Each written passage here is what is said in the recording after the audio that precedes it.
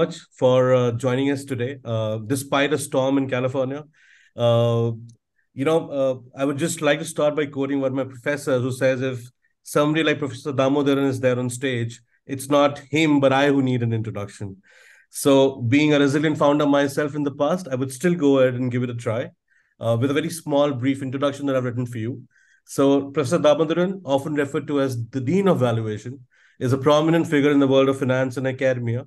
He is a finance professor at the Stern School of Business in the New York University, where he has gained widespread recognition for his expertise in valuation, corporate finance, and investment management. Known for his engaging teaching style, Professor Damodaran has authored several books on valuation and finance, and he's also a respected speaker. So, without further delay, Professor, I hand it over to you to kickstart the session. Thank you so much for joining us. Thank you. I'm going to ask you a favor if I can. Sure. For those of you who have your cameras turned off, if you could turn them on, assuming you're dressed. I mean, don't do it if it's late at night, I understand. But even in your pajamas, I really don't care. If you turn your cameras on, it'll make my life easier because I'd rather speak to faces than to gray boxes.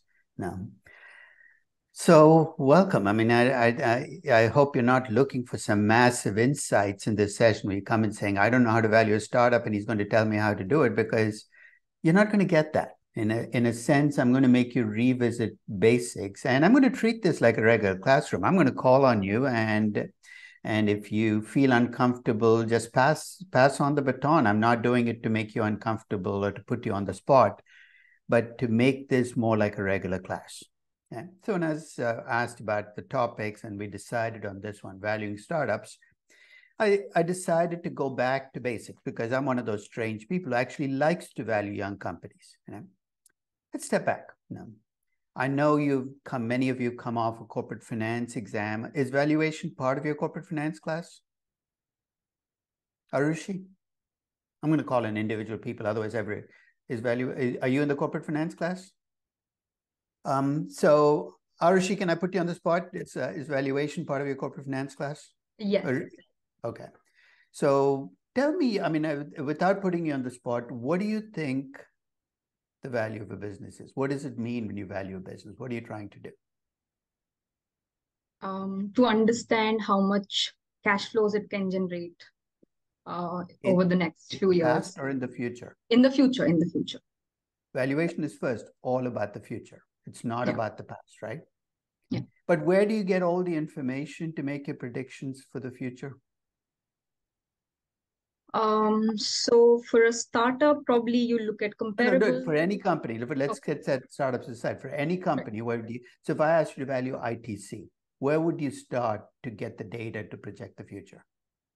Financial reports, the existing financial reports. You'd look at the past, right? Yeah, right. And so having a lot of past data, does it help you?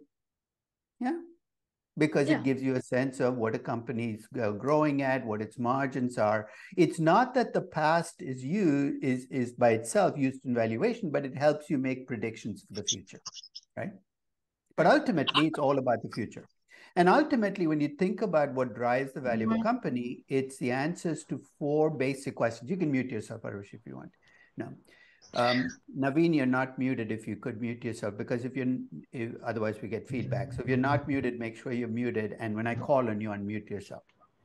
So when you sit down to value a company, I know we think about discounted cash flow models and Excel spreadsheets, but if you step back and think about what you're trying to do in valuation, you're trying to answer 4 basic questions. 4 basic questions, no matter what company you're looking at.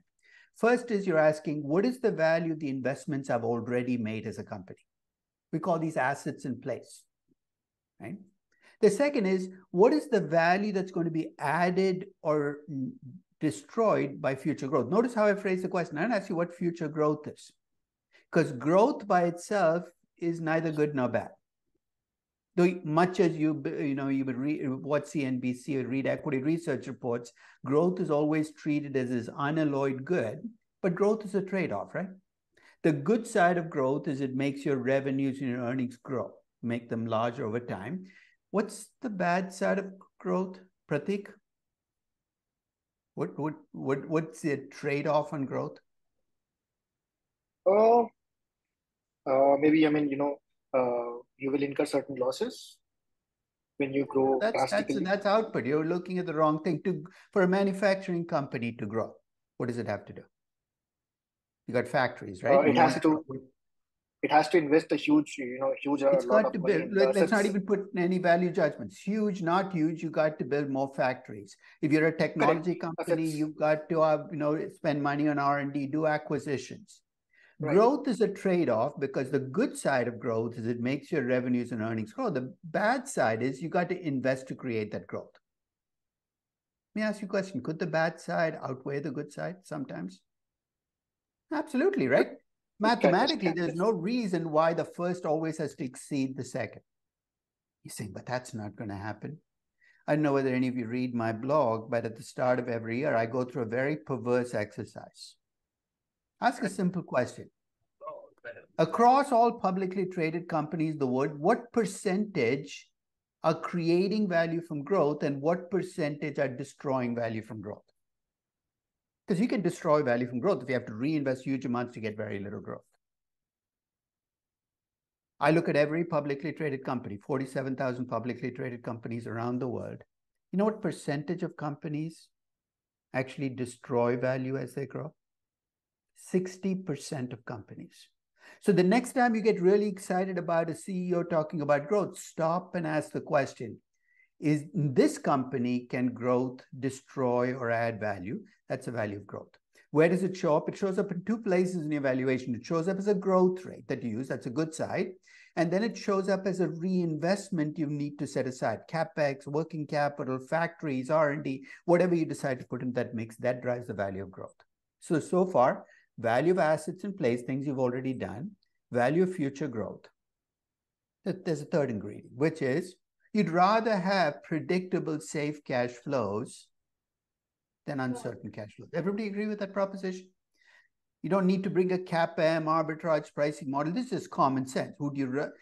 So if I gave you two sets of cash flows that are exactly identical, but one set is predictable and stable and the other set is unpredictable, you're going to value the first set higher than the second one. Anybody disagree with that notion? Because we need to get that out of the way. Predictable cash flows have higher value. How do we bring that into evaluation? In a discounted cash flow valuation, there's only one place you can bring it in, is through the discount rate. The discount rate is the only vehicle in your valuation to bring in risk. And you bring in the risks of being in a risky country, a risky business, risky man, whatever it is that you're worried about risk shows up in your discount rate. So you got cash flows from existing assets, the value of future growth, you've got the risk in those cash flows, and then you have to apply closure. Let's talk about why. The value of an asset is the present value of the expected cash flows on that asset over its lifetime. So we have a 10-year asset in capital budgeting. What do? You project out cash flows in the next 10 years. At the end of the 10th year, you salvage. You get whatever you can. Sell whatever you can on eBay, maybe. That becomes a salvage value, right? That's how we do capital budgeting. But to value a company, though, remember it's a portfolio of projects which can recreate themselves. And at least in theory, what's the life of a publicly traded company? When you look at a corporate charter, it tells you when the company was founded. When does it say the company is going to be wound up? Oh, it doesn't. In theory, what can happen? A company can go on and on and on forever. I know most companies don't, but they could, right? In which case, what do you have to do? You have to estimate cash flows forever. Who wants to do that? That's my vision of hell. So what do? You say, can I stop now? How about right now? I'll tell you when you can stop. You're not going to like my answer. You can stop when you're willing to make an assumption. You know what the assumption you need to make is? Beyond that point in time, your cash flows will grow at a constant rate forever. What does it buy you? It buys you an infinite series in mathematics. Your growth rate is constant, your discount rate is constant. 200 years ago, mathematicians solved for the value of that infinite series. You know what we did in finance? We stole that equation from mathematics. We act like we invented this, but this is that famous terminal value equation you see in every discounted cash flow valuation. It captures the present value of expected cash flows in perpetuity. In fact, let me take a pause there. Does it have to be a perpetuity? Now valued Aramco at the time of its IPO 4 years ago. I didn't use a perpetuity. You know why not?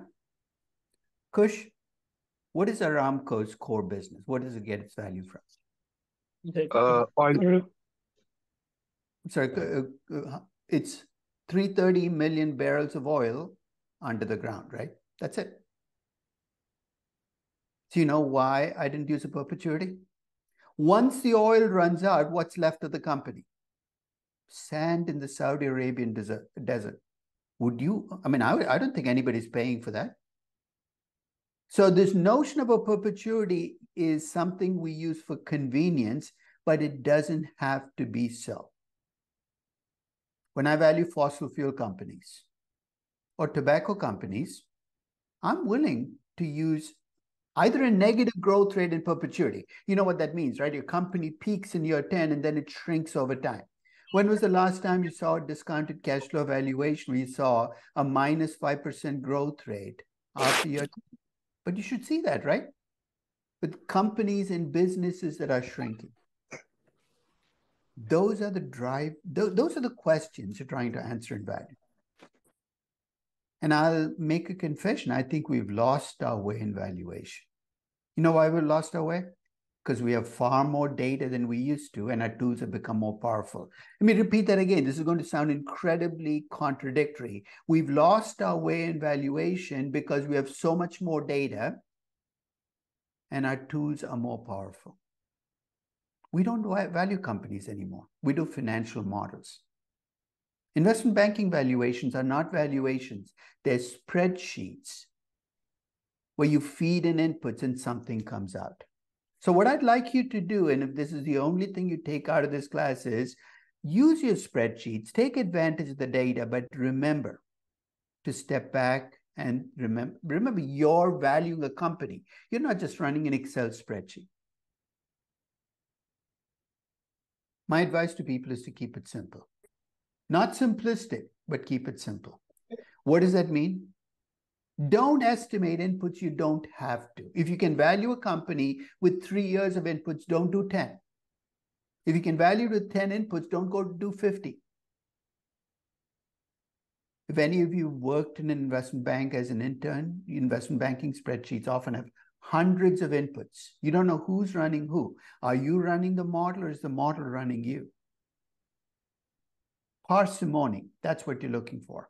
And if you've gone to my website and downloaded any of my valuations from Zomato all the way to ITC, the model looks exactly the same. And that's the message I'm going to deliver today, is you don't need different tools to value startups as opposed to mature companies. You just need imagination. And that's kind of tough for a lot of people. How many of you are recovering engineers? Okay. If I asked this in an IIM, the answer would be like 90%, right? The IIMB class that I went through, at 101 people in it, 97 were recovering engineers. You know what engineers' biggest weakness is? They just don't trust their imagination anymore. Who can blame them? They've had a lifetime where they've been told, if you let a creative thought pop up, it's a sign of weakness, bash it into the ground. So if you look at my valuation spreadsheets, I do have a different version for financial service companies. And if I get a chance, I'll talk about them. But for non-financial service companies, there are only 5 inputs that I need to value the company. Ashita, you have a question? Oh, no. Okay. No, Kush, sorry. Kush, you have a question or no? Okay. If you put your hand up, I will stop and you can ask me a question, but no. There are 5 inputs you need to value a company. You ready? This is the magic to valuation. First, you need revenue growth. Why? It is the only honest measure of growth. How can a company grow its revenues? There are only 2 ways a company can grow its revenues. One is it sells more output or it raises prices, right? So revenue growth. The second is You can grow your revenues as much as you want. And this is a message that a lot of VCs and founders forgot over the last decade. But the end game in business is not to deliver big revenues. Ultimately, what do you have to do? You have to make money. I hate to have to remind founders of multi-billion-dollar companies of this reality, but it's amazing how much people lost their way. And how do we capture the profitability of a business? We capture it through profit margins, expected operating margins. You say, but I'm losing money today. I know. But tell me, after you found your way back to steady state, what your margins will look like. So the measure of profitability in your business is captured with your operating margins. Why am I using operating as opposed to net margins? Because net margins can be affected by the debt you take and the games you play or other businesses you own. Operating margins reflect the profitability of your business. The third input I need to get to cash flows is I've got revenue growth that allows me to forecast revenues, expected margin that gives me operating profits, and after I net out taxes, I've got to subtract out what I need to reinvest. So I'm going to capture how much you reinvest by tying it either to revenues, if revenues are the driver, or if you have stable margins to your operating income. That's a reinvestment part. What is that reinvestment going to be in? A manufacturing company, it could be land, building, equipment, machinery. If you're a technology company, it's going to be R&D and acquisitions, but it's whatever you need to reinvest in to get future growth. Somebody's got their mic open, so if you could just mute your mic, just check your mic if it's live. Okay. So revenue growth, operating margin, reinvestment. You give me those three levers. I've got your free cash flow, right? But you're saying, where is CapEx? Where is depreciation? Where's working capital? All of that is in my reinvestment. Everything you see as a line item in an investment banking spreadsheet is in one of those three inputs. I'm just compressing them, those three. Those give me cash flows. And I have two inputs for risk. One is the discount rate, your cost of capital. And again, don't get lost in the mechanics of cost of capital, of betas and risk-free rates and risk premiums. I'm not saying they don't matter, but ultimately the output from all of that is a cost of capital. And here's the rule. Your cost of capital reflect the riskiness of your operations. Risky businesses should have higher costs of capital. That's one measure of risk. You're saying, what's the other? When you discount, free cash flows the firm at the cost of capital. It's one of those dirty little secrets of intrinsic valuation that nobody talks about. You're valuing your business as a going concern. You're saying, what does that even mean? You're assuming your company, if it has a bad year, bounces back and comes back.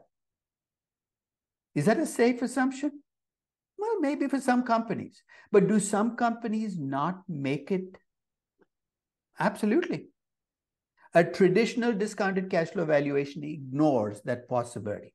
I know you've been told you can adjust discount rates, not for this kind of risk. This is what I call truncation risk.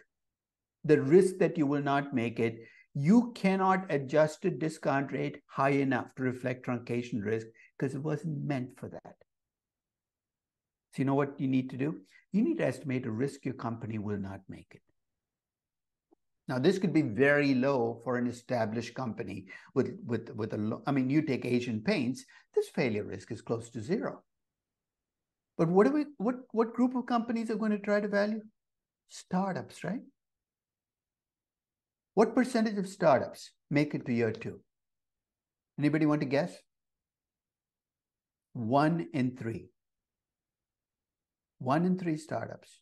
2/3 don't make it. Do you see where I'm going? If you just do a traditional DCF on a startup, even if you get every single number reasonably within bounds of where it should be, you will overvalue a startup. Why? Because you've ignored the possibility that your company will not make it. So you got to bring in the failure risk. This is it. Young company, old company, company with intangibles, company with tangibles, it doesn't matter. These are the inputs that drive valuation.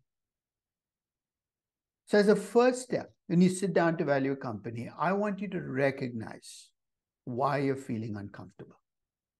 You know why you're feeling uncomfortable? because you're just going to start to play God, and that should make any of us uncomfortable. If it doesn't, there's something wrong with you because you're surrounded by uncertainty, right? I'm going to sound like your therapist now, if you have therapy. But when you have uncertainty, one of the first rules is compartmentalize the uncertainty. Put it into buckets because it doesn't make it go away, it makes it more manageable. When you think about the uncertainty you face when you value a company or value a business, here are the ways you can categorize uncertainty. It can be estimation uncertainty or economic uncertainty. What's the difference? Estimation uncertainty is uncertainty you can reduce by going out and doing more research, collecting more data. Economic uncertainty is impervious to the work you do. And I have some really bad news for you. 90% of the uncertainty you face in valuing companies is economic uncertainty. So you know what that also means, right? Doing more research is not going to make you feel more certain. It's just going to make you more uncertain because you realize what you don't know is actually vaster than what you know. So what should you do? Take the karmic pose. Come on, as Indians, you're taught about karma. It's an extraordinarily powerful force in valuation. What does that mean? There are some uncertainties that you can do nothing about. You make your best estimate, and then you got to be willing to move on. I'll give you an example. One of the biggest uncertainties in valuing Zomato is whether Indians culturally will be more inclined to eat out than they used to be. Let me repeat that again. To me, that's the biggest uncertainty in valuing Zomato. Because Indians historically have been less willing to eat out than the Chinese or the Europeans or the Americans. Why? It might be a leftover from generations of, being, I mean, my grandmother didn't eat out once, I think, in her entire lifetime. Because to her, the idea of eating out first exposed you to germs and risks you could not control. And second, to food prepared in ways that she wasn't used to. I'm not saying that this is good or bad, it is there. But it's changing. I'm sure most of you eat out a lot more than I did when I was growing up because Indian, cultural habits are changing. But they will have to change a lot more for Zomato to be worth what we're pricing it at. You're saying, what research can I do to make that go away? Nothing you can do can make that go away. You can make your best estimates and move on, but that's all you can do. Economic versus estimation uncertainty. Second, uncertainty can be micro or macro uncertainty. What's micro uncertainty? Uncertainty you feel about the managers, the company's products, the competition specific to the company. You spend a lot of time on that, right? What's a macro uncertainty? In the case of the Zomato valuation, one of the big macro uncertainties is Zomato will be worth a lot more as a company if India does well as an economy over the next 2 or 3 decades. Everybody agree? Because if you do well as an economy, per capita income goes up, per capita income. Let's face it, right now, 70%, maybe 60% of Indians cannot afford. Can you imagine being a farmer saying, I'm going to call a restaurant and order in food? You don't have the per capita income to be able to do that. Your capacity to eat out is going to be a function of economic growth in India. That's macro uncertainty. Inflation, interest rates.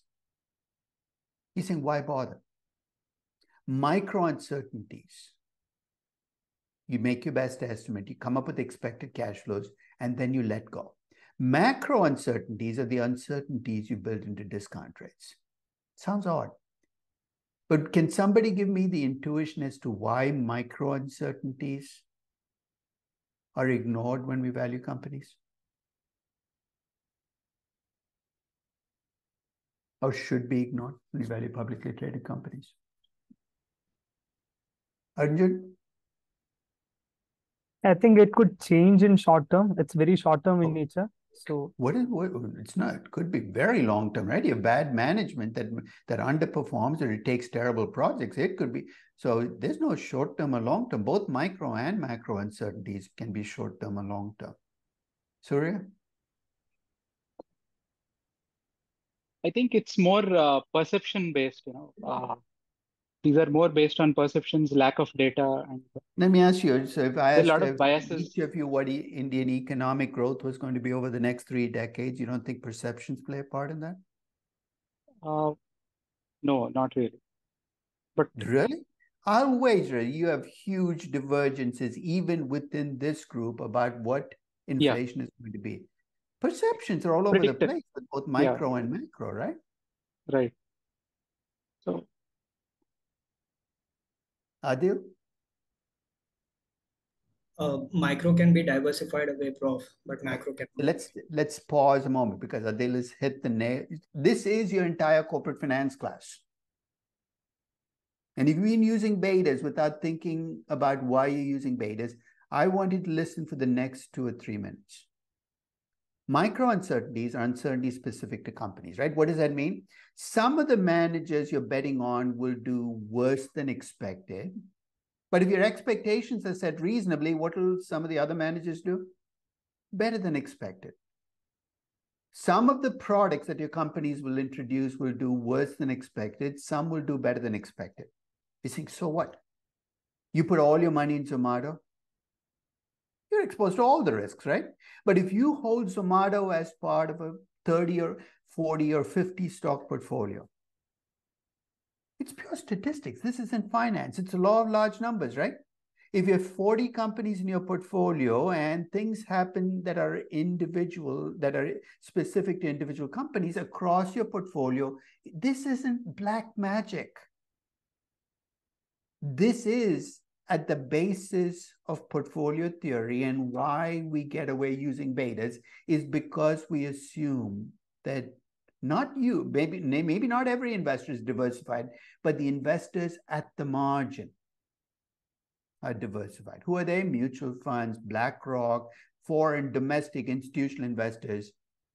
You're saying, but I don't want to be diversified. That's your problem. Don't expect me to build in an expected return because you chose to put all your money in Asian Paints or Reliance or whatever else. It is at the basis of how we estimate discount rates. Shrest? Hi, Professor. Thank you for the opportunity for the question. Can you hear me? I hope you can hear me. So when you were saying why don't we incorporate the micro, risks into the discount rate? I mean, my thought was it's because it's idiosyncratic to the particular firm that you're evaluating. But that's just a word, right? So why idiosyncratic risk is risk as well, right? Right. But it affects your earnings and cash flows. But the key word is idiosyncratic. What does idiosyncratic mean? It is specific to the company. It's at the basis for the diversification argument. Yeah, but wouldn't matter what the size of the economy is or what this is. Suppose what you're valuing is a big bank in America, and it has the ability through its actions to change the discount rate because it is larger than proportionate rate. So therefore, that would be interlinked. Yeah. That's all I was trying to ask. This is the hubris of thinking that anybody controls anything. Do you think JP Morgan has any more power over interest rates than you and I do? I don't think so. I think to the extent that you believe that a company can actually change the macro inputs, then we really don't have a company. We're talking about something far bigger. I don't think any company can change macro components. If it is that big, then you have a problem because you're looking at a company that's so much the economy that maybe you need to diversify outside that economy, right? Because as investors in that country, then you need to diversify outside the country or you're going to all go down when the company goes down. I'll give you an example. Now, there was a time, I think in 2000, when Nokia's market cap was 83% of the market cap of the Helsinki exchange. Nokia was Finland. So if you're a Finnish investor and you have your money in Finnish stocks, guess what the world is going to look like if Nokia is in trouble? First, you lose your job. You probably work at Nokia, right? So you lose your job. Then you're going to see your portfolio melt down because Nokia getting into trouble means your stock is down. You check your pension fund, it's down because it's invested in Nokia. You're all going down with the ship when Nokia goes down. In 2000, Finnish investors had the least home bias in their portfolios. You know what home bias is? We all tend to overinvest in our domestic portfolios. Americans overinvest in US stocks. Indians, of course, are given no choice but to overinvest in Indian stocks. Finnish had the least home bias. That makes sense. So if you have a company that is that big a part of the economy, then you got to step back and define spreading your bets much more widely, or you really have trouble. You can't really, you can't really think of that company as the entire economy. So here's the third grouping of risk. Risk can be continuous risk or discrete risk. Continuous risk is risk you're exposed to every moment of every day, right? So if you're an Indian company with, let's say if you're a US company with European operations, every time the euro-dollar exchange rate changes, your value changes, right? Why? Because your cash flows from your European operations are going to have a different value, higher or lower. That's continuous risk. There aren't that many countries left with fixed exchange rates anymore. But there used to be a time when, including India, used to have fixed exchange rates. Remember those days? Let's say you're a company with operations in a country with fixed exchange rates.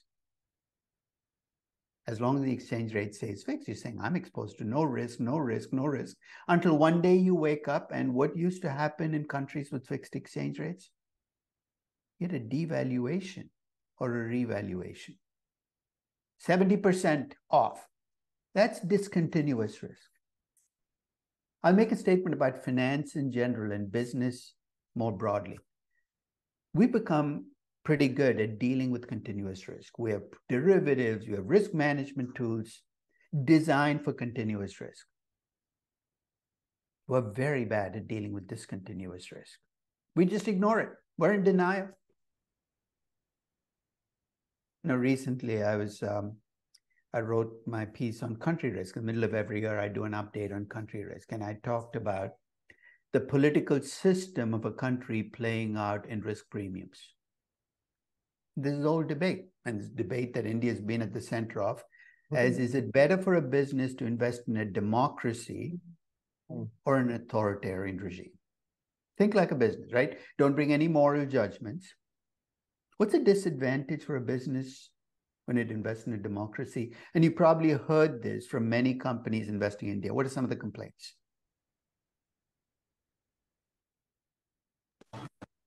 Come on, you've never heard a company complain about India? What are some of the complaints? Raghav, have you heard anybody complain about doing business in India? I have. I think. So give me one. Usually, I think investing in a democracy would be like everyone seems to have an opinion, and it's. Everyone doesn't count for you as a business, right? You're governed by rules and regulations and laws, and in a democracy, what can happen? Those can change, right? Because the nature of a democracy is you elect a new government because, new governments change laws. So, that's the nature of democracy. Is the rules keep changing, the regulations keep changing. You have, populist movements against what you're doing. Then the government can bend and say, you know what, we're changing our mind. And companies, as long as I've been listening to companies, they've been complaining, but not just foreign companies, but Indian companies. The rules keep changing, why can't? And what has it led to? A lot of companies viewed investing in China as safer than investing in India for much of the last 3 decades. Right? But there's a flip side. There's less continuous risk when you're in an authoritarian regime. Why? Because Beijing can promise you that the rules will not change for the next 30 years, and they can deliver on that promise. Why? There's no new government coming in, no elections they have to look at. But the problem with an authoritarian regime is you can have discontinuous risk. In Latin America, it used to take the form of regimes being overthrown. And when regimes get overthrown, guess who comes in? Somebody who so detests the previous regime that they're going to abandon every promise made by the previous regime, right? And even if regimes don't get overthrown, look at Beijing, right? Look at companies like, forget about foreign companies. Take Chinese tech companies, Alibaba, Tencent, 5 years ago. You know what the big pitch for those companies was? Beijing is on their side. Therefore, these companies, the sky is the limit. They can grow and do amazing things. And then all of a sudden, Beijing said, these companies are too big. We worry about control. They changed the rules. You're saying, but we can try to, if it's unfair, we can go to court. Come on. In India, you can go to court and maybe challenge the government. But in China, what court are you going to, what domestic Chinese court is going to rule in your favor against Beijing? Continuous risk versus discontinuous risk. There's a fourth category here that I don't talk about. There's some risks which are existential risks. In fact, after I wrote the piece on country risk premium, somebody said, what if there's a nuclear war? I said, have you ever seen an apocalyptic movie where people talk about interest rates and stock prices? Because if there is an apocalypse, who cares what your portfolio looks like? You're just trying to survive, right? So if you're saying, what about climate change? Well, no, to the degree that it affects your expected cash flows, bring it in, but then let it go. Because it's not that the risks don't exist, but if those risks play out, if there is a nuclear war, and if the world becomes too hot to live in, nothing in your valuation is going to save you. There are some risks you just need to let go. The reason I categorize these risks is when you think about valuing companies, the types of risks you face will depend on where in the life cycle your company falls. It's one of these, if you watch my sessions, one of my favorite devices for thinking about companies is to think about where they fall in the life cycle. Startup is like a baby, a young company is like a toddler, and you have teenage companies. In 2019, when I valued Tesla and I bought it, I described it as my corporate teenager. You know, I described it as my corporate teenager. Many of you look young enough to remember your teenage years. But what do teenagers around the world do? They get up every morning, they look in the mirror and they say, I have lots of potential. What can I do today to screw it all up? The nature of teenagers. The time horizon is like 15 seconds, right? That's why you can read about this guy who gets into Harvard and then puts out a Facebook post with some awful stuff in it that leads to the Harvard offer getting retracted. And you say, what were you thinking? The problem is teenagers don't think. You have corporate teenagers. Then your company is the peak of their life. Everything they touch turns to gold. Then you become middle-aged, old age, and then you die as a company. You tell me where your company is in the life cycle, I can tell you what kinds of uncertainties you're going to face. With a startup, most of your uncertainties are going to be micro uncertainties, right? Most VCs are not sitting there worrying about the state of the economy. They're worrying about, will this founder be able to turn this idea into a business? More micro than macro. More economic than estimation. Right? Because you don't even know whether the business model will work. And the uncertainties are not going to be resolved by doing more research. And there's a lot of discrete risk at startups. A company might not make it. Things have to work out. And if you're a pharmaceutical company and you're looking at, a young pharmaceutical company, you're working on a drug, working through the pipeline, there's discrete risk of, will this drug get approved? If it doesn't, there's no company. So with that lead in, let's think about what it is about young companies that makes them so messy. Remember those 4 questions I said you need answers to? What are my cash flows from existing assets? What's the value added or destroyed by growth? How risky is this company? When will you be a mature company? I want you to play the role of a founder of a startup. Immense promise. And I'm going to ask you these questions. Ready? Each of you. As an entrepreneur, you've founded a startup, immense potential. You can make the startup whatever you want to. So I'm going to ask you the questions. Ask you, what are the cash flows from your existing assets? What's your answer going to be? What existing assets? I don't even own the chair I sit in. So that's easy. You have nothing to show. Then I ask you, what's your value from future growth? You say a lot. So can you be a little more specific? Not really, right?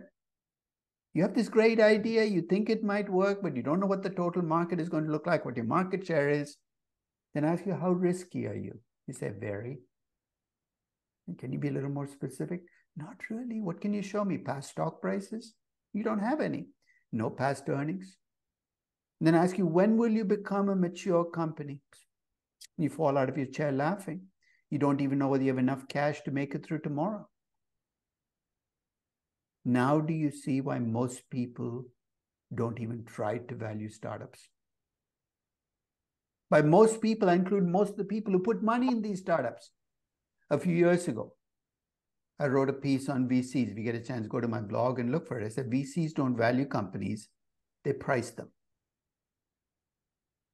What does that mean? I come to you, I have 10 million users. I'm a subscription-based company. I have nothing to show. I have 10 million people who've signed up for this free platform. How do you price me? You look at what other people are paying per user, and then you multiply 10 million by that, and you say, hey, that's your pricing. You're saying that is very back of the envelope. That's what VCs do with startups. And I actually gave this talk to some Silicon Valley VCs, many of whom have been doing this for 30 years. And I said, I mean, if you're putting money in companies, why do you not value them? And they gave me two answers. One was the honest one, which is we don't care. We don't care about value, because how do you make money as a VC? You buy at a low price, you sell at a high price. So if people are paying per user, what do? You buy my company based on the number of users I have. Then what do you do? Put pressure on me to do as a founder? What's going to be my focus? Pradyut? Growth. Growth in what? Grow my number of customers, active users. I don't even care about your revenues. Just get me more users. Why? Because I plan to sell to somebody else. This becomes almost a Ponzi scheme, right? And you can see what happens as the end result is you build untenable business models with lots of users. Think Paytm. 330 million users. Impressive, right? But how do they get 330 million users? By giving away crap for free. Anybody can build a business if you keep offering me 20 rupees off, 50 rupees off, 500 rupees off just to sign up, right? And that becomes the focus. It's unhealthy. It's not healthy for the company. It's not healthy for the economy. It's not healthy for investors. But that's what happens when people don't try to value businesses, is there's no interest in building a business. So when you look at, we ask people, why do you not value companies? You get a whole range of excuses. First is, there's no past data. So what? But it shows you how reliant we become on financial modeling, right? Because if you're a financial modeler, not somebody who values companies, what do? You take last year's numbers, you make that your base year, and then you build off it, right? Based on historical growth and revenues. So if I take away that crutch, you're completely lost. An investment banking model without historical data becomes almost an unusable model because everything is based in the past. The second is, there's promise, but there's no clear business model. You know what I mean by a business model, right? You have more users, and if I really am interested in valuing as a business, you know what I'm going to ask you. How do you plan to make money of these users? There are three ways you can make money of users. One is transaction-based. Ola makes money from you as a user when? I mean, I'm sure you have Ola apps or Uber apps on your phone. When, having the app, you're paying. I don't think, do you pay for the app? I don't. I have an Ola app on my phone. I use it only when I'm in India. It sits there, right? Until I have a right. It's transaction-based. The second is you can have a subscription-based model. I don't know how many of you have Netflix, but I'm sure quite a few of you do. You make money by paying a subscription. So you've got transaction-based, subscription-based. What's the third? How does Facebook make money from its users? Advertisements. Advertising. It's interesting because when people talk about, it's amazing how many founders I run into who built these multi-million user platforms and ask them, how do you plan to make money? They haven't even thought about how to do it. And that's a problem.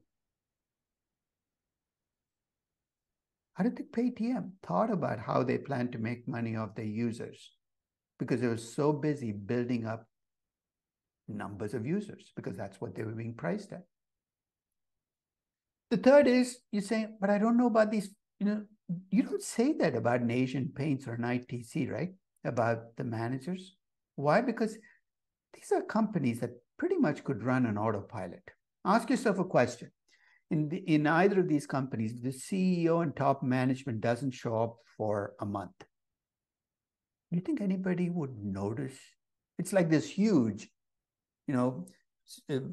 ocean liner, right? It's going to go where it's going to go. It's on autopilot.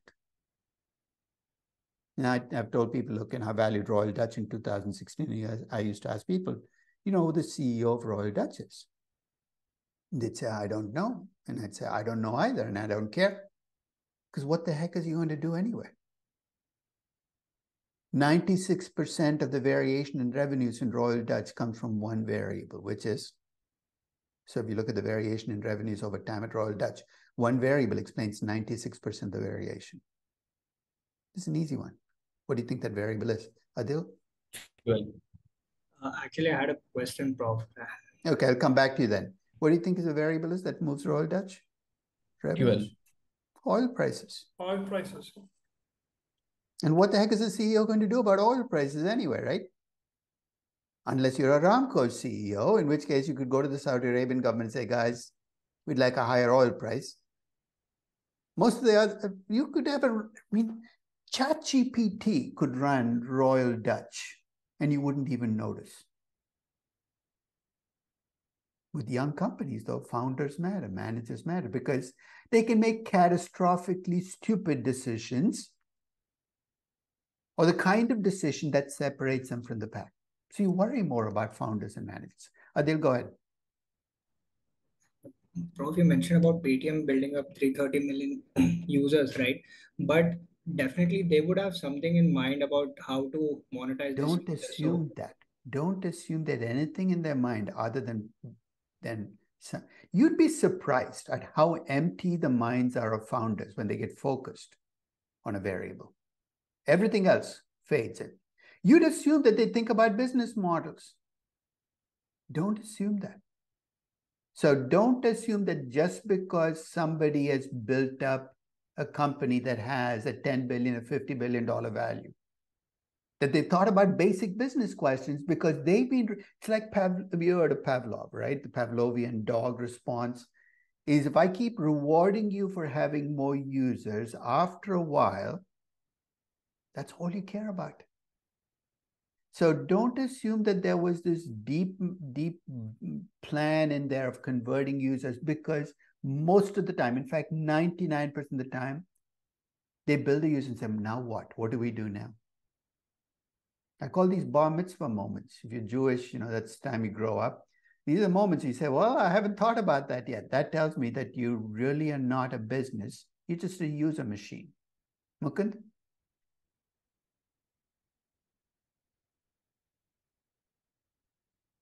I can't hear you. Mukund, you have a question? Go ahead. Yes, Prof. So it might be a very stupid question, but I would still like to know your thoughts on this. So given the fact that in the 21st century, like many of these businesses are platform businesses, digital first businesses, wherein they're not really making money, they're not focusing on the business fundamentals. No, back up. The bulk of the value of these platforms, what are the 10 largest companies in the world? Yeah, 8 of them are platform businesses, right? Yeah. None of them can be described as not making money. They're money machines. So let me give you the upside. To the degree that these platform businesses become winners, we live in a world of winner-take-all businesses. The old days, if you're an advertising company, you could be the very best advertising company. You were restricted by geography. You were restricted by reach. You were never going to become 50% market share of all advertising. Now you have online advertising, right? Google and Facebook dominate the world. Why? Because they're not. So there are lots of platform companies, but don't tar them all. Some of the most profitable businesses in the world today are technology companies with immense platforms. Right? Are there businesses like Peloton and Zoom that have platforms that they have? Absolutely. But you can see why people keep trying, right? Because if you make it, it's like the payoff is immense. We've created essentially winner-take-all systems. So this is going to be a feature, not a bug. People act like this is not irrational. It's actually rational for VCs to throw money into this and say, if I get that big winner, I am the next Elon Musk. I'm the next Jeff Bezos. So be very clear about what else has changed in the 21st century. Businesses have become more winner-take-all businesses. And sometimes if you're on the right platform and you manage to get that to become the default platform, you won the game. Yeah. I have just to continue my question, if I may. Yeah. Yeah. So my question is that do you think business fundamentals itself will change, wherein maybe it really doesn't matter what your cash flow is? When have they not changed, Mukund? Name me one time in human history where business fundamentals haven't changed. The change that you can predict, what do? You build into expected. So when I'm valuing healthcare companies in the US, I'm bringing margins down for even the most profitable healthcare companies, because I think healthcare in the US is facing an existential crisis where price pressures have built up to the point where things are starting to change. Governments are imposing price controls. So I'm going to bring in, So let's take it as a given. Everything is going to change all the time. Your job is to do what? Make your best estimate of how they will change, bring it into your cash flows. And that's all you can do, right? Are there changes that could happen that you did not anticipate? Absolutely. You value a hotel company in 2019. What were you worried about? Can I take market share from the next hotel? What will happen to the hotel business? What was the bigger issue that happened in 2020 that killed the hotel business? COVID. So if I take you up and say, in your 2019 valuation, how come you did not forecast and build in COVID? Then you either were part of a Chinese conspiracy to create COVID, or I'm being unfair, right? But here's where I will hold you accountable. Now that COVID has happened, when next hotel company that you value, what should you bring into your expectations? The likelihood that there will be future pandemics or you could have shutdowns for extended periods. We have to learn as we go along. So it's unfair for me to ask you why you didn't bring something into account, but it's fair for me to ask, why, given what you've seen, aren't you adapting to those changes? Okay. Hi, Professor. So I want to actually talk about WeWork. It was privately valued at $47 billion. And of late, wait, let's pause right there. Privately priced at 47. Right? Priced at Who 47 priced them? billion. Who priced them at 47? Who is the VC that priced them? SoftBank, if I'm not wrong. SoftBank. Who priced them at 36? That I think in 7 of the 10 rounds, SoftBank was the pricer. You see, this is like being on eBay and you keep outbidding yourself. It's a stupid game to play, right? You're the only bidder. SoftBank kept bidding it up. So first, I'm not sure that I trust that. Even as a pricing, I don't trust it that much because SoftBank is the one that's pricing it up. Second, what business is it? I mean, if you wanted to encapsulate WeWork as a business, what did they do? I don't know whether they ever made it to Mumbai or Delhi, but I'm sure they did, right? What's the core business? How does WeWork run? What does it do? Actually, a co-working space. But before you get the co-working space, what do they have to do? They have to find a building, usually in prime commercial space, right? Every city that I've looked at, WeWork is usually in the most expensive part of the city, the most expensive building. They lease the building long term, right? And then what do? They sublease the building for 3 months, which is great for you as a startup. You want an office for the next 3 months or 6 months. You know the fundamental problem with this business model is? You ask anybody in real estate, what's the problem with this business model?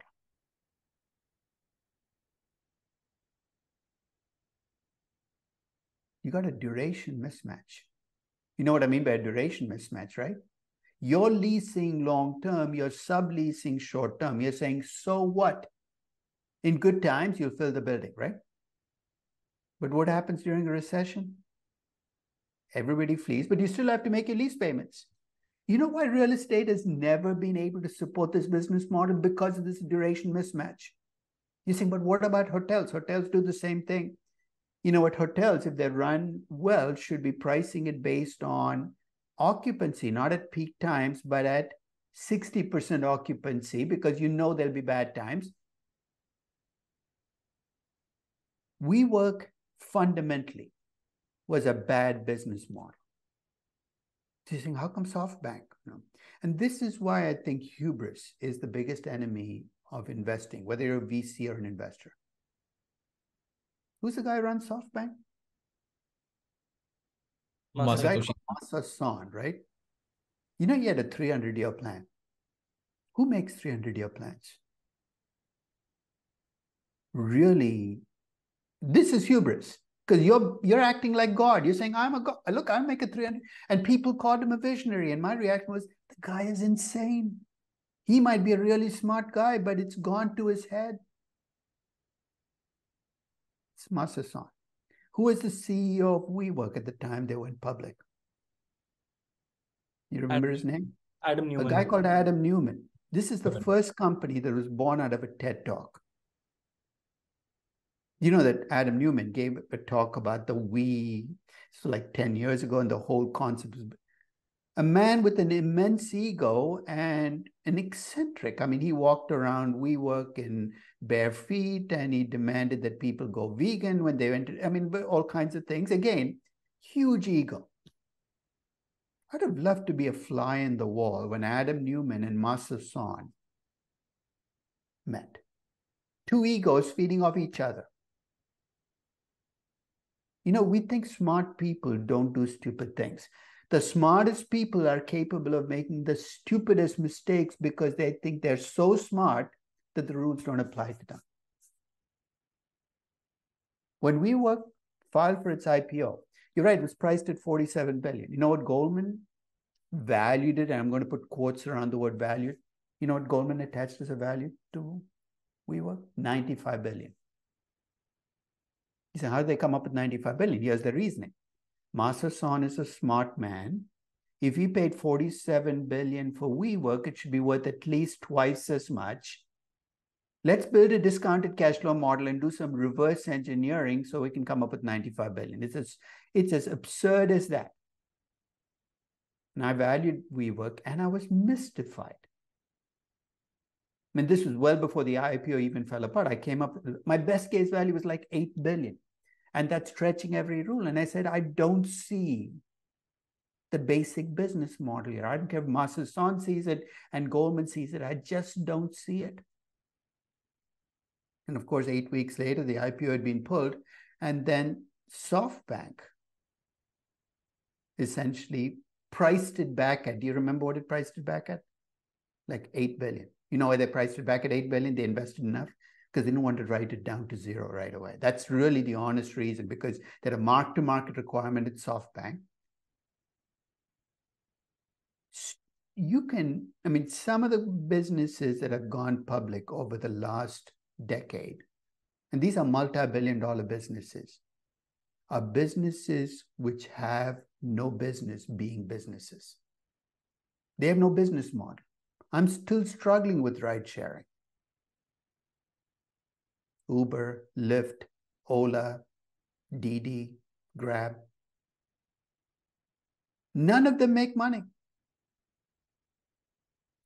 When you're 14 years into a business and none of them makes money, you know what that tells you, right? Your business model is broken.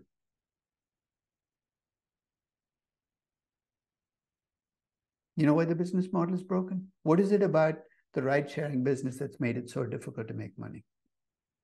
I'll give you a clue. Stickiness. You think, what? I have Uber and Lyft on my phone, both of them. I fly from San Diego, where I live, to Newark to teach during the spring. I take the red eye. I land in Newark Airport at 5 a.m. I have to get a car service to get to my apartment in New York City from New York Airport. So when I land, guess which I use? What do you think I do when I land? Which? I check the Uber price, because remember, you can enter the destination, tells you the price. I check the Lyft price, and every single time, and I do this 50 times a year or 30 times a year, guess which one I pick? The lower price one. I have no loyalty to Uber or Lyft. What do I care? Often the same driver is driving for both services. And if you're a driver, you don't care either, right? This is a business. I'll leave you with that thought. If you build a business with no stickiness, it's very difficult to create a profitable business model.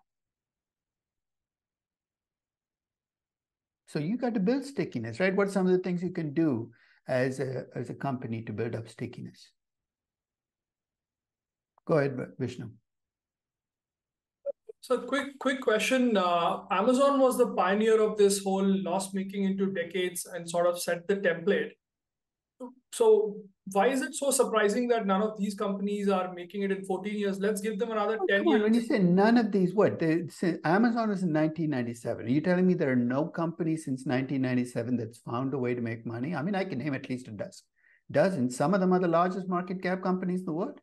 Netflix, Facebook. In fact, you look at almost every other company, they came out post-Amazon. So when you say none of these, that's not true, right? I mean, there are companies that have made it from losses. Sorry, I mean, I was saying, like, are these, perhaps these rideshare companies are modeling themselves on an Amazon? Everybody models themselves after Amazon. Modeling yourself doesn't make it so, right? You can, so the question to ask is, why do some of these companies succeed and why do others? And I think one of the things is stickiness. What makes the Netflix model sticky? Why do you not want to cancel your Netflix subscription? It's content. They own the entire ecosystem, and you want to be informed. So I was watching the show called Cora.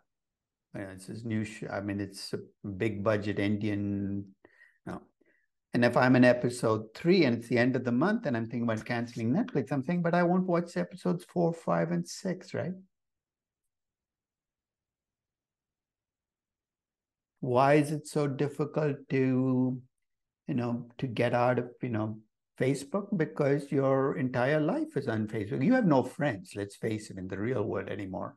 They're all on Facebook. You leave Facebook, you have no friends anymore.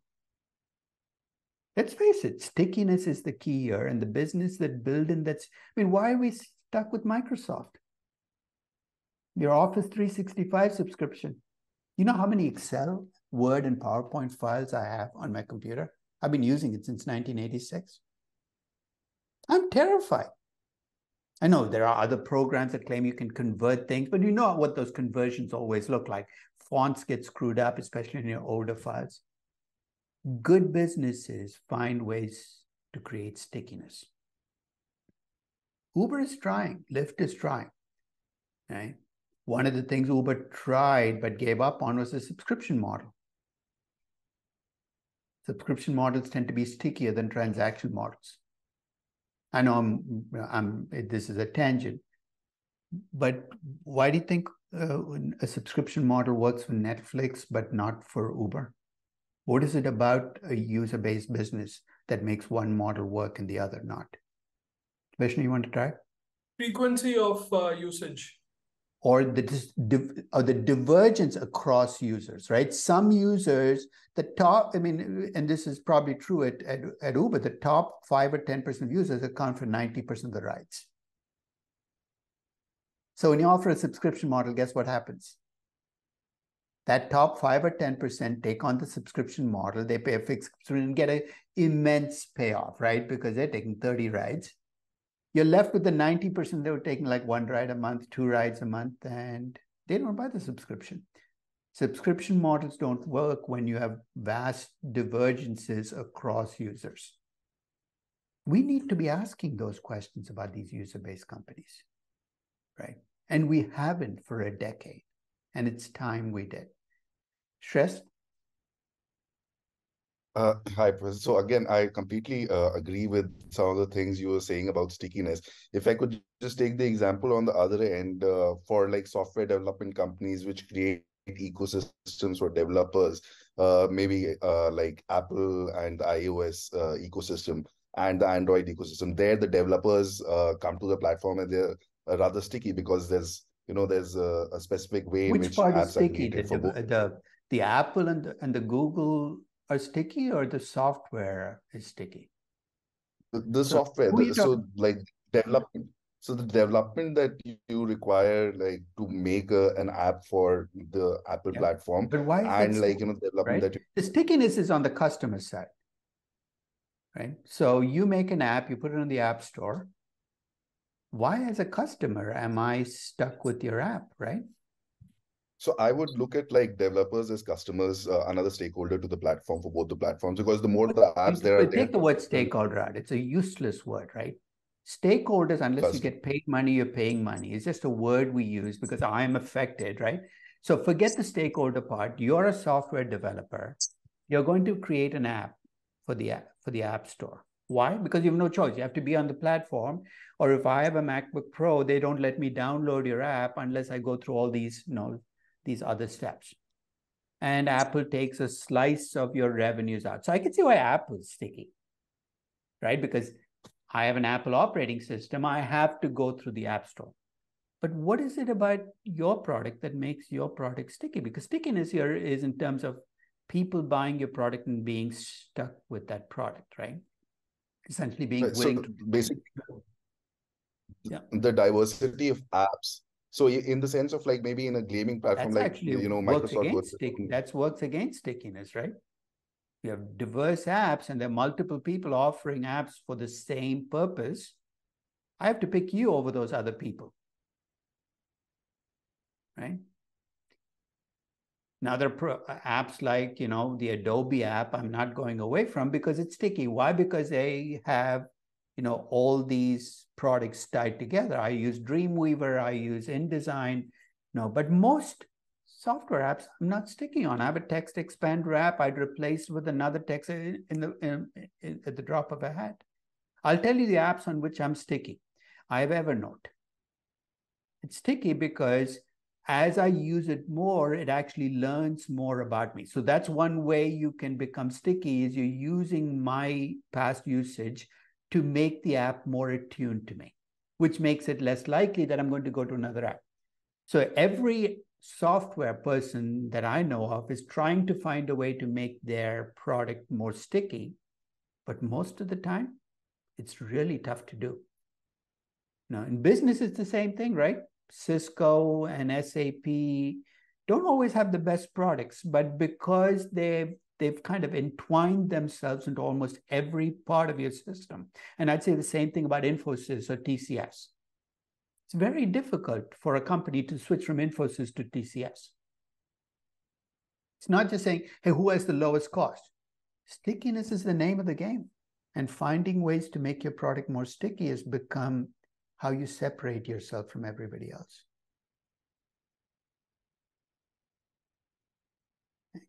So think about it. I think it's think about in the software space, the companies that have succeeded, the gaming space, the companies that have succeeded, and think about what it is that makes their product successful. And at the heart of it is there's some component of the product that makes it sticky, that makes their customers stay with them. You have self-service? Who do you get self-service from? Geo? It's ultimately a commodity product, right? In a world where there was no stickiness, what would you do? You'd switch from self-service to I have AT&T. Right? I have no loyalty to AT&T. I'd switch to Verizon. I'd switch. So how do they create stickiness? They create models where you sign up for them, you sign a 2-year contract and leaving it. So sometimes it becomes legal contracts you create to keep people tied to you, because otherwise the commoditizing of your product will mean the prices will get pushed down and you won't be able to make any money.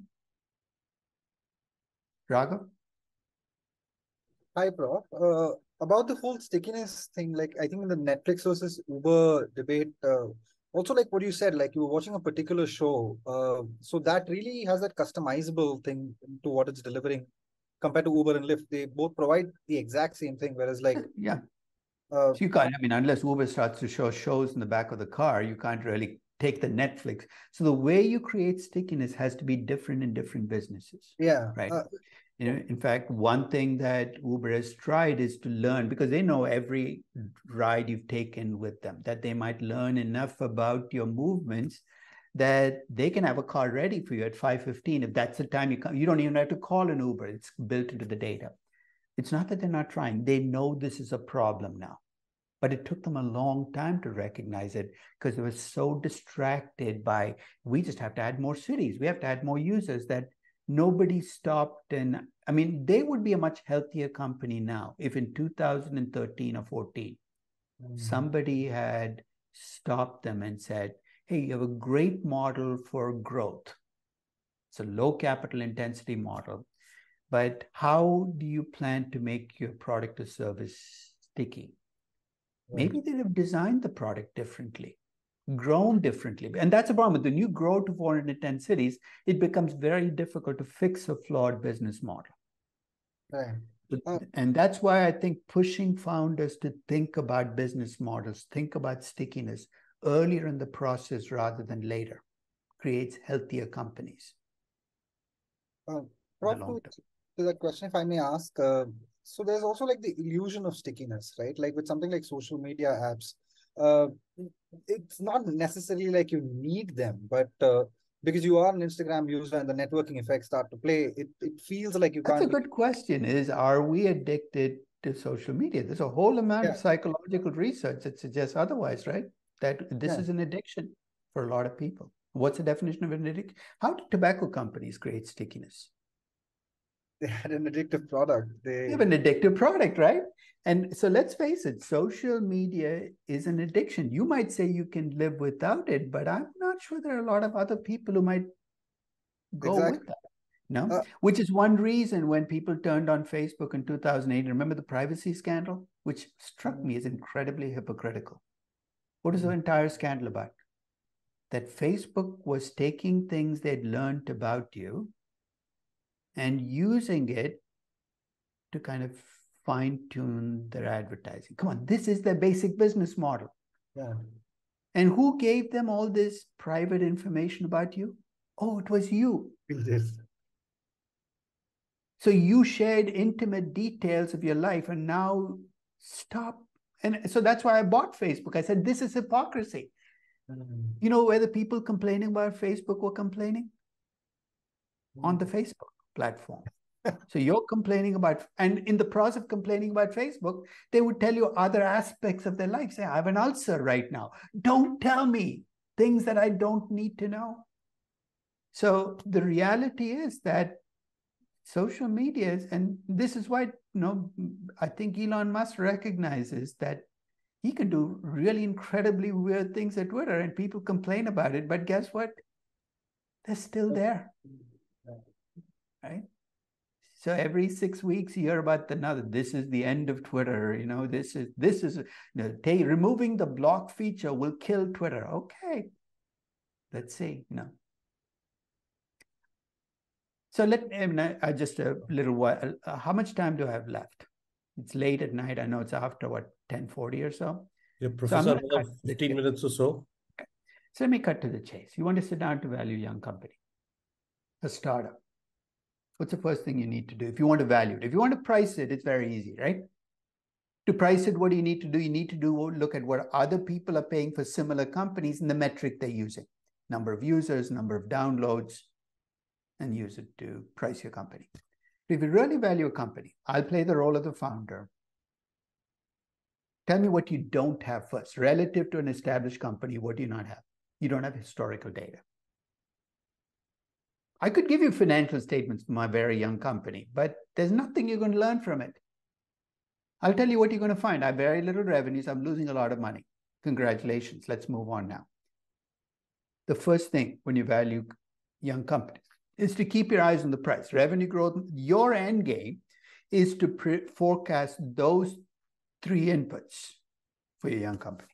So help me out. How are you going to project out revenues for a young startup, given that you have no history of growth or you have a basic business model and a product? How do you go about? So what are the things you would need to look at to make your estimates of revenues? Adil? You can Do we start? a similar business, Prof, and then you can probably look at a similar business model. They're all young. They're all startups. So let's say you're looking at an AI company now. There's nothing you can learn by looking at other business. They all look like yours, right? They have no revenues. No, they're losing money.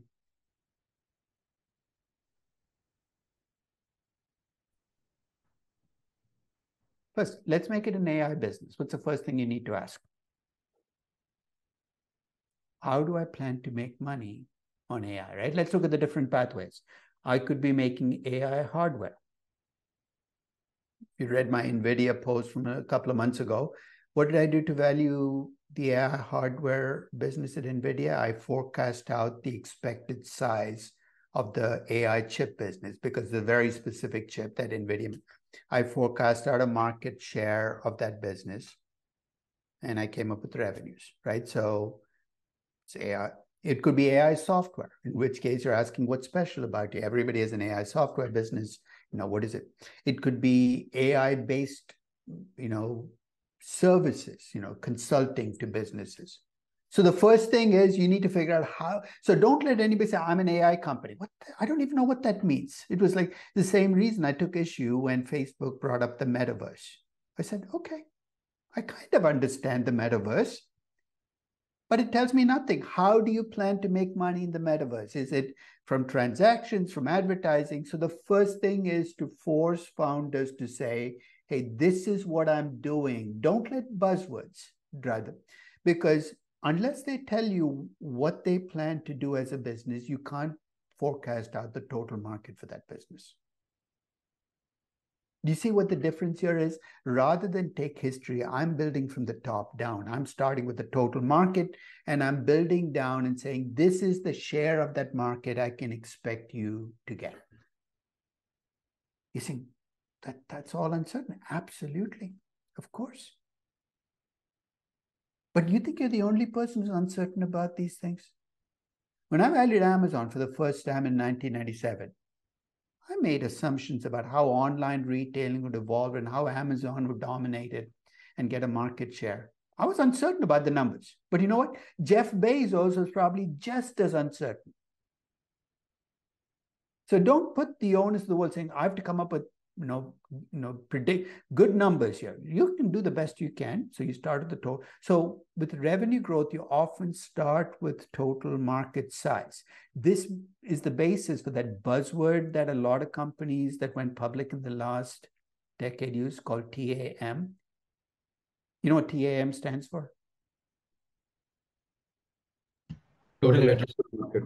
Total addressable market, right? Why was that a big deal? Because if your total address market is 5 trillion, they knew you're going to give a higher number to their company than if your total addressable market was 500 billion. So there was this gaming of the system. Let's make our total address. But if you're valuing the company, your job is to come up with a reasonable estimate of that total addressable market.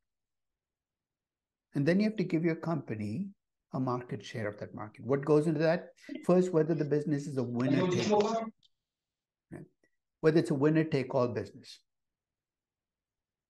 I gave Zomato a 40% market share of the Indian restaurant delivery business. Why? Because food delivery, especially if it's through an app, is going to be a winner-take-all business. It's not going to be splintered across 30 users. It's going to end up with maybe Zomato, Swiggy, and Amazon Food or some combination. This is not the kind of business where you're either going to be a winner. I am in my story, and this is a big part of it, is you need a story. I see the Indian food delivery market growing. That's my total addressable market. And I see Zomato getting a 40% market share of that market, one of 3 big players. That gives me my revenues over time, right? Because then it becomes a question of getting from the number today to this. That's my revenue growth. It comes from looking at the business, looking at the market, giving market share. Let's turn to margins. Forget about everything else. If you're a founder and you want a high value for your company, you want a high margin or a low margin for your company? If I just let you pick a margin, would you pick a high number or a low number? You want to pick the highest number you can, right? 70% margins, 90%. But you know what? You don't get to pick because that comes from the kind of business you're in, the unit economics, another buzzword. But what does that mean when we talk about unit economics? What are we talking about? Ami, what does unit economics refer to?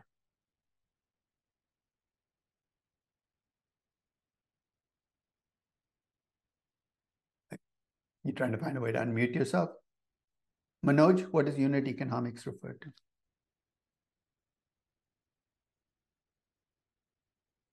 No. Pratik, what does unit economics refer to? I think, margins per unit, like, operating margins per unit. How much no, it's too broad, right?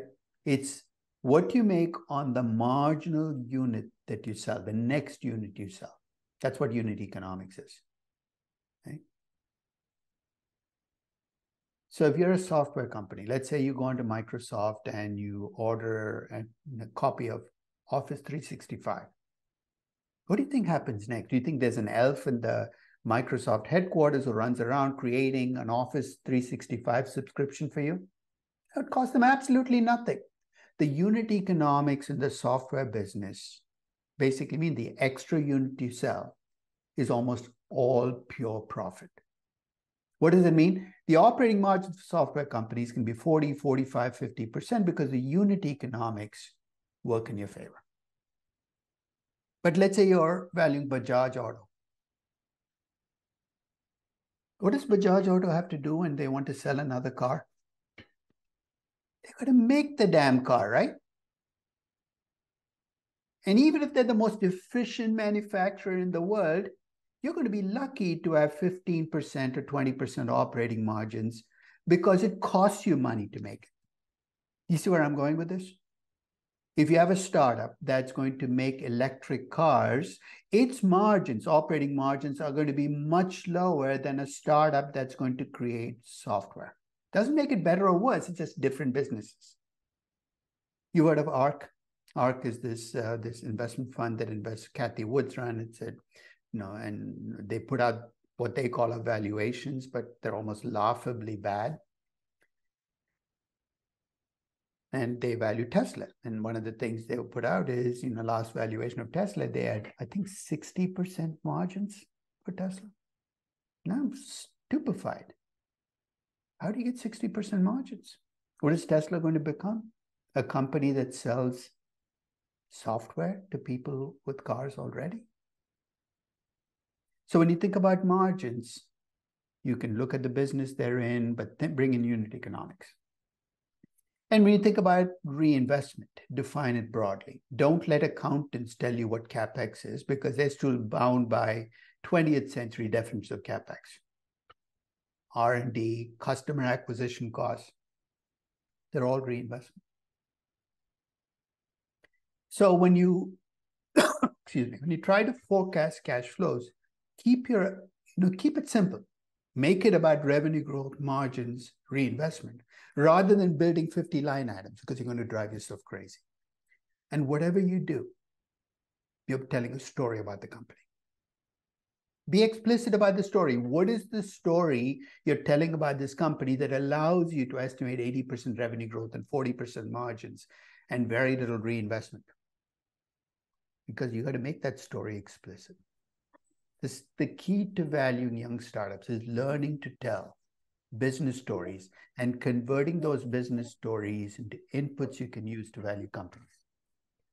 I know that you've seen my book called Narrative and Numbers. There's an Indian edition of the book, so you could check it out. So it's really about how to tell business stories that actually are tied to numbers. Because that's what you need to value young startups, is be able to tell business stories. You see, what about discount rates? Don't worry about them. They're not even on my top 10 list. In fact, you know what I do at the start of every year? I create a histogram of cost of capital of all publicly traded companies from the 10th percentile to the 90th. I value young companies rather than go through beta, risk-free rates, risk premiums, which is a recipe for a nightmare.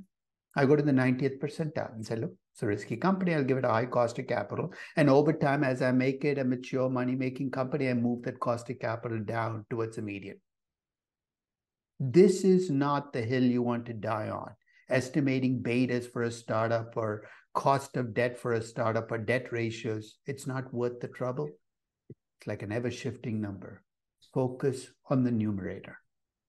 And finally, bring in failure risk. If you have a very young startup, recognize the fact that 70% of the time this company will not make it.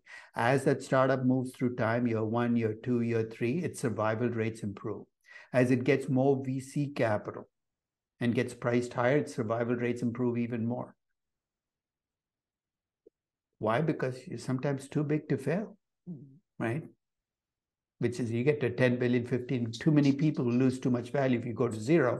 So if you need more capital, they will supply you. But there's no magic to this. It's not some, mirror you look into and say, mirror, mirror on the wall, tell me what the growth will be in the future. You got to be willing to craft stories. And what percent of the time are you going to be wrong? 100% of the time. But here's what I want you to check.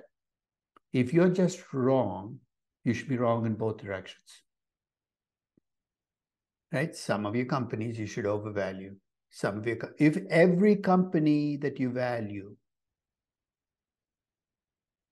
you're over the price, there's something wrong with the estimation process that you need to think about. If every company value is undervalued, again, something's wrong. That's bias. That's what happens when you get paid to do valuations. There's going to be bias. Mistakes I can live with because mistakes average out. Bias doesn't. So try to keep it out of the process. So that's my big message. I'm going to open up to any questions. Dhruv, your question? Yeah, thank you so much, Professor. Amazing session. Could you expand a bit on storytelling? I know it's subjective, but what makes a compelling young startup story for an investor or anything else on storytelling? So you are a potential investor in a young startup. What makes... I suppose I'm a founder and pitching to an investor. What should I keep in mind? First, remember, let's start with the easy ones. Bigger your story, the higher the price you get, right? So if you make a story about serving 5 billion or 50 billion or 500 billion, which is one reason founders like to tell big stories. Right. What's the downside of telling a really big story?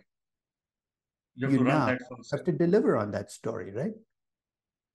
So now you've described yourself as a logistics company, not a ride-sharing company. You got to try delivery. You haven't even mastered your basic business of car service, and you're trying to deliver 4 or 5 other things. So you've got to make this trade-off. Am I building a company that I just want to flip to the market at a higher price? And be honest with yourself. Or am I building a company that I want to run as a business in the long term?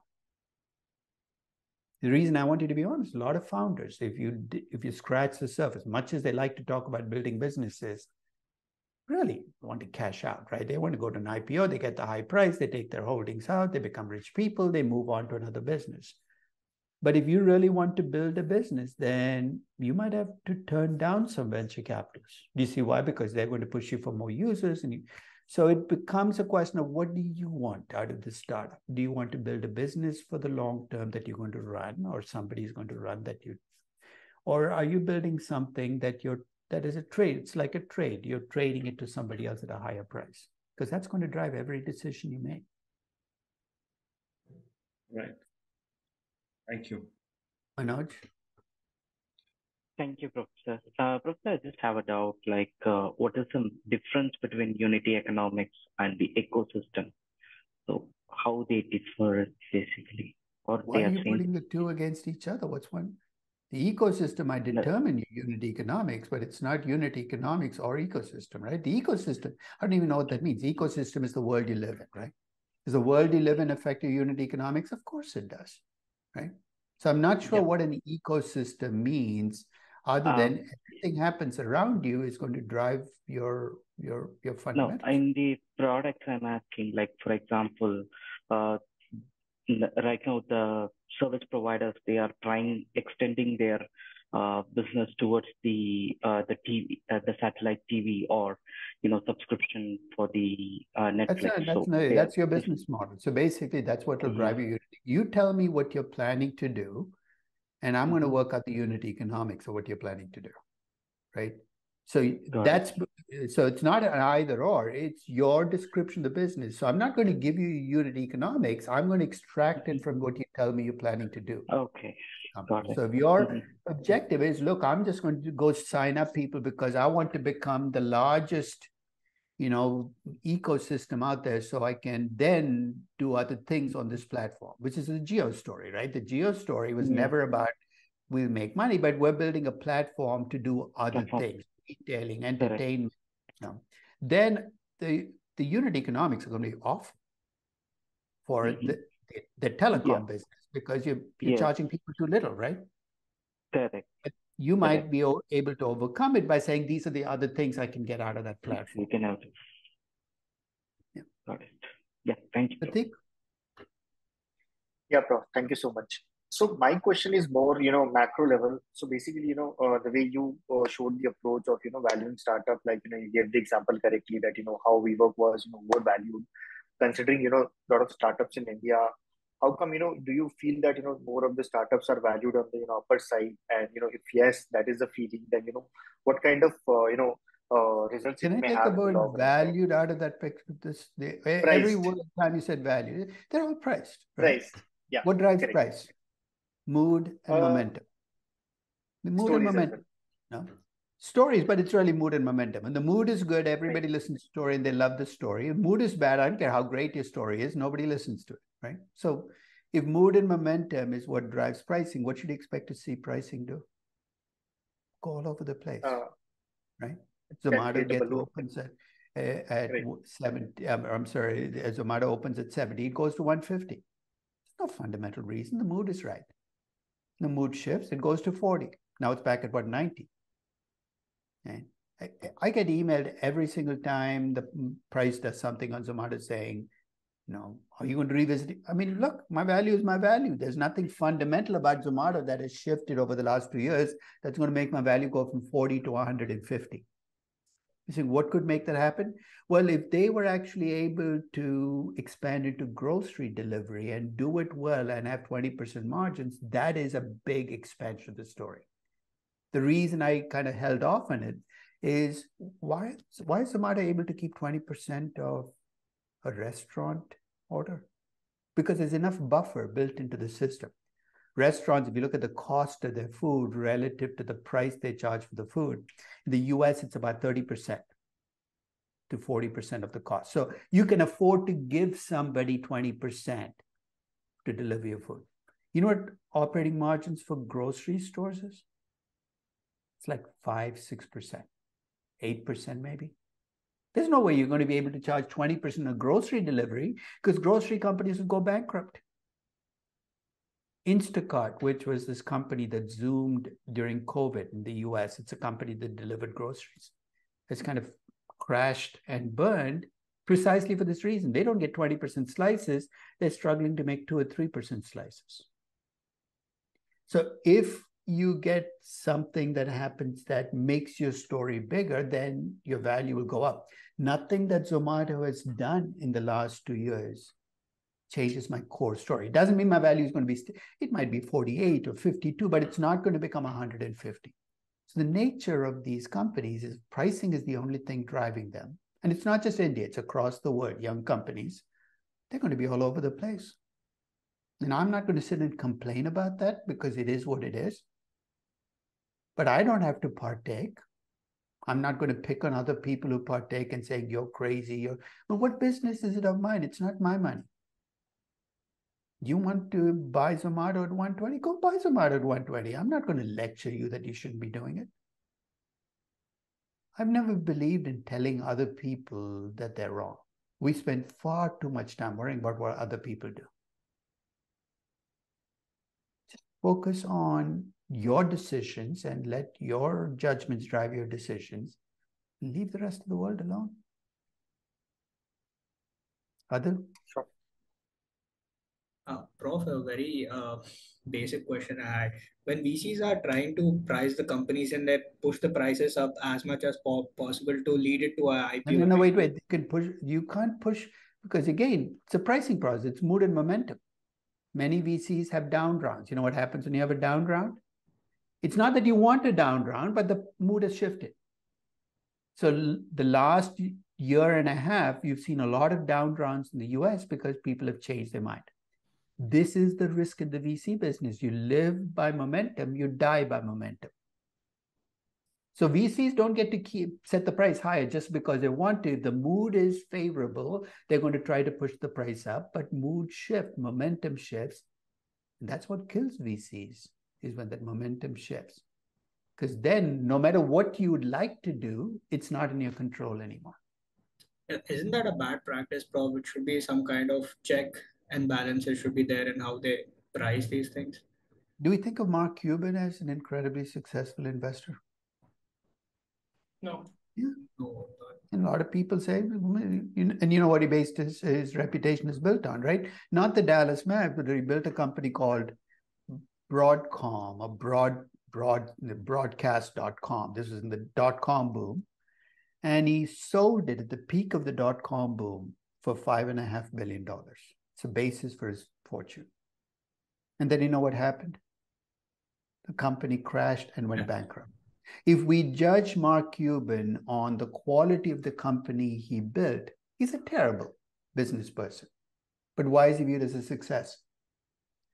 He got in on the ground floor. He got off on the 24th floor. That's how we judge VCs. You might not like it, but VCs are like traders in markets. You trade not because you think value is there, but because you can buy at a low price. And you can be a great trader. You can be, and that's what separates the really good VCs from the average VCs. Is really good VCs can detect shifts in momentum and get out at the right time. I mean, I think of Rakesh Jhunjhunwala now, right? I mean, I don't know the man, but clearly a person who had this reputation in Indian markets. You know what? He was a good trader. He was a trader at its heart, and the reason I think it succeeded was he didn't lie to himself about what made him succeed. It wasn't a deep understanding of businesses or cash flows or discount rates. The essence of trading is detecting shifts in momentum, getting in at the right time, getting out at the right time. And if you're a good VC and you can do it, who am I to complain about how you made your money? Sagnik? Yeah. Thank you for the opportunity to have my question. I just wanted to ask something offbeat the topic. It's about end user financing. So if a startup is in the circular economy domain, so what should be the how should I gauge that particular startup to its particular business model? Like is it be a umbrella partnership model, can or you be a little more explicit? Because in abstractions, I don't know where you're going. So give me an example of a startup of something it's doing, and then we can. Right. So suppose a agri-tech startup is developing a solar pump for the particularly small and marginal farmers. So how should that CEO be defining or looking forward to implement a business model? Like there are several, like 3 or 5 of them, right? So what makes the solar maybe a loan pump? based. No. Right. So first, let's look at the issue. You got to get farmers to buy these solar pumps, right? Is that a slam dunk? Not necessarily. I mean, Indian farming is very, very driven by status quo practices. Getting a 70-year-old farmer who lives in the middle of the farmlands in Punjab might not be as easy as you think. So there's that. So, you have to first estimate what percentage of farmers are going to. Second, it's a solar pump. So clearly it's going to be better in some parts of the country than others. So you might have a regional concentration. Third, solar pumps are solar pump. There's nothing technologically special about what you're doing. The question you've got to ask is, let's suppose I start selling a lot of pumps in the UP. And what if another big company notices what I'm doing? Remember, there are people with deeper pockets. That's one of the questions you often have to ask startups is not will you succeed, but what are your plans if success shows up? A lot of people say, what do you plan to do if you fail? Which is a stupid question. You're going to go out of business. The better question to ask is, what will happen if you succeed? You start to sell more pumps than you thought you would, and the competition arrives. What are you putting in place to fend off the competition? Those are the kinds of questions you need to ask the founder, because a founder says, I'll deal with that if I succeed, is giving you the wrong answer. Because if you wait till you succeed and the competition comes in, say, now what do I do? It's too late. So the questions you're asking are the kinds of questions is there an Indian version of Shark Tank? I think there is, right? There is, Professor. Yeah. Think of this like Shark Tank, right? Which is, think of the questions you get asked. How do you plan to keep competitors out? Do you get legal protection against competition, a patent? Do you get so those are the kinds of things that allow you to build a business model into your revenue growth margins and reinvestment and value the business. Thank you. But it's about asking the right questions. Dilip? Thank you, Professor, for taking the question. Professor, my question is around the valuation, and you mentioned that we should consider it the point where we have the data available, and then rest leave it. We did an exercise in our class. No, I didn't say data, but you'll have no data. So you're making your best estimates given everything you know about the business. So if you're waiting for the data to become available, you'll never get to a point where we can actually value the business, right? There is no data, except that is a reality. You're building these estimates. It sounds like almost out of thin air, but based on your story, what you've learned about the overall business. So data is not even in the picture. It's your estimates. You make your best estimates given what you've learned about the business, the competition, the company. But then I said, you made your best estimates. That's all you can do. Move on. Don't beat yourself up. Say, how do I know I'm right? Because I'll save you the trouble. You're definitely wrong, but so is everybody else looking at this company. Just be ready to move on once you made the estimates.